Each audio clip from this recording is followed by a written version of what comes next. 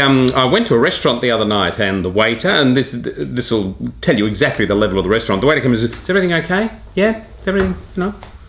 I don't think I'd even put salt and pepper on my meal yet. I don't think I'd even done anything to my meal. I hadn't taken a bite, but is everything okay? You know, is everything you need? Is the food okay? The point being is, I reckon the really low-end restaurants don't ask. They don't care. If it's too salty, that's your problem.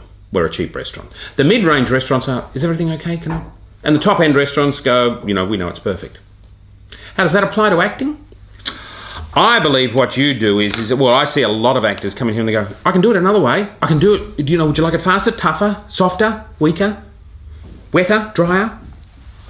The point I'm making is you're showing desperation. What do we answer when an actor says that after doing one? Can I do another one? And I'll show you, I can do it better, I can do it different. What do we think at that time? We think one of two things.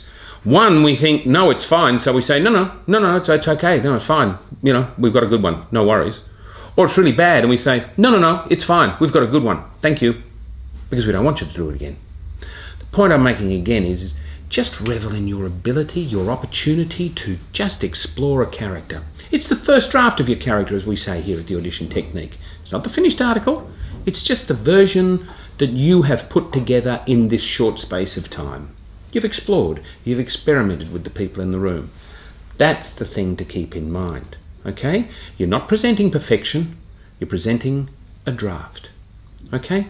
So, at the end of your audition, don't ask if it needs any more salt. We'll talk to you soon.